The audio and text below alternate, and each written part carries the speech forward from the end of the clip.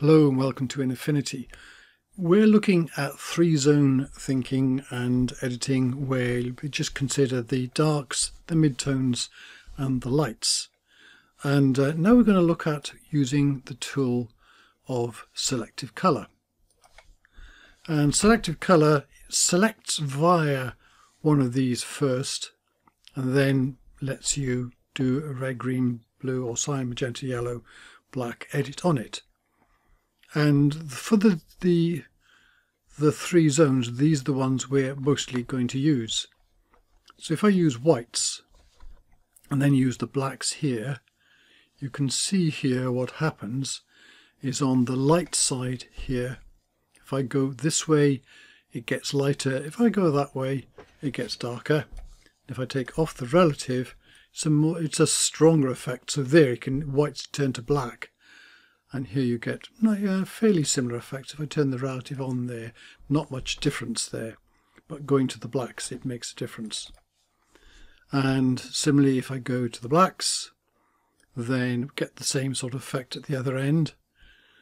This time with blacks here, turn the relative on and off, not much difference, but again going to the whites, look at the difference between there and there, not a lot. So in other words, with blacks there's not a lot of difference going on here. And with neutrals, and we can go up and down like this. If you go too far with neutrals, note what happens here. You get this sort of band here where it gets, you go to grey, then to white, but also to grey and then to white then again. So it starts getting a little bit confusing. So you've got to be careful with this just to making smaller changes, but this gives you your midtones. So let's have a look at using it on a picture. And we go to the Selective Colour, and if we look at the histogram on this, it's a fairly middling picture here. The histogram's right in the middle, lots of midtones, but not much in the way of blacks or lights. So if we go to the blacks first and say what should we do with this, well, if we want to make that darker, we're going to move this up, and you can see as you move this up, the histogram up here is shifting over to the left. In fact, you can, in this case, you can move it all the way.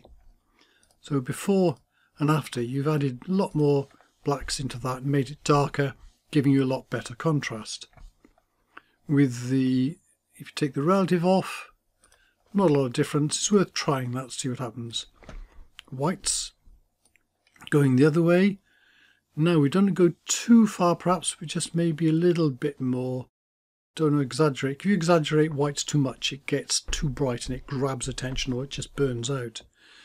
So a bit there as far as you like. And then with neutrals, which way we're going to go? We just try it both ways. We don't over lighten it.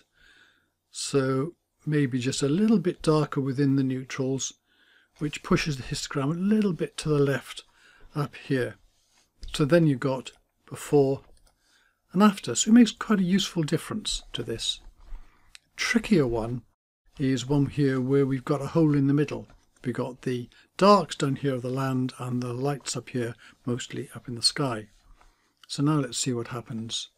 So with Selective Colour, we'll go down to blacks and the darks here, and we don't want to make it darker, so let's make it lighter. But when you try making it lighter, look, it just doesn't do it it's not very nice, is it? What if we take off the relative? See what that does it. It's still not good, is it? You can try using these here. So what if we move those? And if you take them all to the same, you might get the same effect, but no, it's maybe just a little bit. No, it's not really helping at all, is it? What about whites? Then in the sky here, look, it starts to go funny. So in other words, the Selective Colour works sometimes and it doesn't work other times. So if you want to adjust the darks and lights, better with a picture that has got a good amount of midtones, but you can play around with the blacks and whites at the farther end. This is generally because there's so much weight given to the darks and lights within Selective Colour and less more within the towards the middle. Anyway, that's it, and thank you very much for watching.